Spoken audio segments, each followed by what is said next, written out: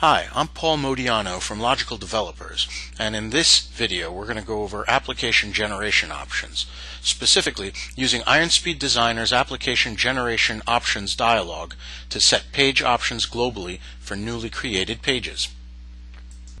If you've used IronSpeed Designer before, then there's no question that you've used the application wizard. And it's easy to go through this wizard and specify your page style and your database server and your page types and keys and languages and application settings. And it's possible to forget going into this button, which is your application generation options. This is the first way you can access it. The other is after you have built your application, you can access it via the Tools menu in IronSpeed Designer.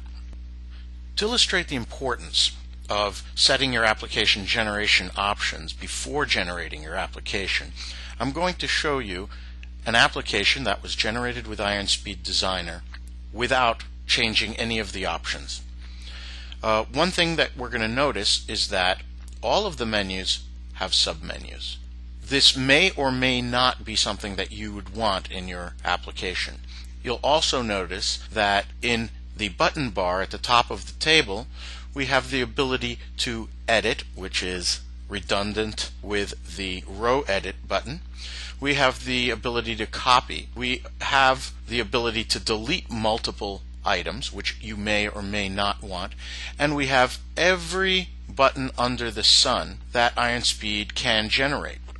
You may not want to generate any of those buttons for the great majority of your pages. So generating all this in advance will cause you to have to go back and delete those from each of the pages that you have generated. Wouldn't it be nice if you can set up the options the way you want and save time later on? I'll show you how. Back in the application wizard, I'm going to click the Options button. You can see there are three titles: New Application Generation Options, New Page Options, and General Application Options. We're going to concentrate on New Page Options. The first important subcategory of New Page Options is Pages to Create. Under there, it shows the various types of pages that IronSpeed can create, and it leaves it to you to figure out which ones you want to create. More often than not, you're going to find that the number of tables that IronSpeed generates for you by default is probably more than what you want or need. And so an easy thing to do is to go into these options and tailor it to match your needs. For instance, we pretty much want it to generate a show table page more often than not for every table in question. But do we need an edit table page? I'm going to say no. Do we want a table in table page for every table that we create? Probably not. How about a record in table? It's important to note that by not generating these pages now, you're removing the requirement to delete those pages later and to delete the links to those pages that IronSpeed creates. So let's quickly go over the other pages. For a record, do we want to create add record, edit record, show record? Yes, let's do all that. But let's generate no other pages. So I'm going to shut these off. And so now we've configured it to generate 4 pages for each table by default: an add record, edit record, show record, and a show table page. The other options that it allows you to edit are the characteristics of the various pages. Let's go into table. For a basic show table page, we can see that we can change the field order, whether or not there's going to be a panel heading, whether we want a expand and collapse toggle button. I like to shut those off. I don't often need a collapse expand toggle button. How about the default table panel rows? Maybe I want to make it 20 instead of 10. And we may not want to automatically link foreign key fields to a show record page. We might turn that to none. In filters, which are at the top of the show table page, where do we want to put it? Are filter types drop-down lists, multi-select boxes? Do we want a search control to be generated? Now let's take a look at the table buttons that it wants to automatically generate. This is an area that I often go in and make changes to. For instance, Do I want a table button the ability to edit records? More often than not, like I said before, it's redundant. You have that on the row level, so let's get rid of it. Do we want them to be able to copy a given record?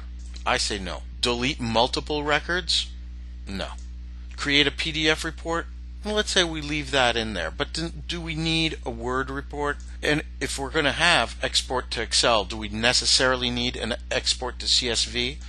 And more often than not, we want to prevent them from importing data, not encourage them from importing data. And you may not want to give them the ability to refresh their data or reset their filters. Now let's go to table row buttons. We can see that there is a show record button there. We'll leave that. An edit record, we'll leave that. I don't need to give them the ability to copy a record. Do we need a row selection checkbox? No, we don't need that because we deleted all the table buttons that might make use of it, so why not just save the space?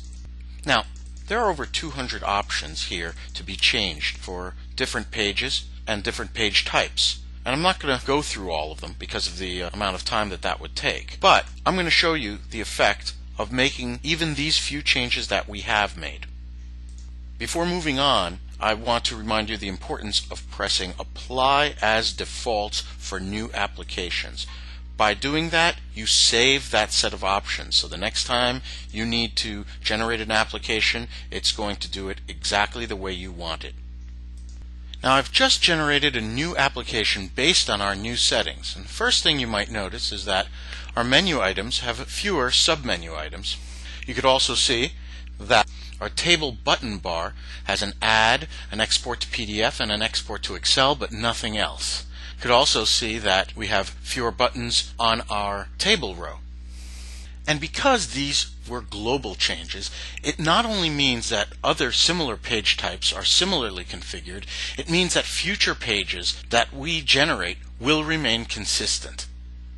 I hope that this video has been helpful.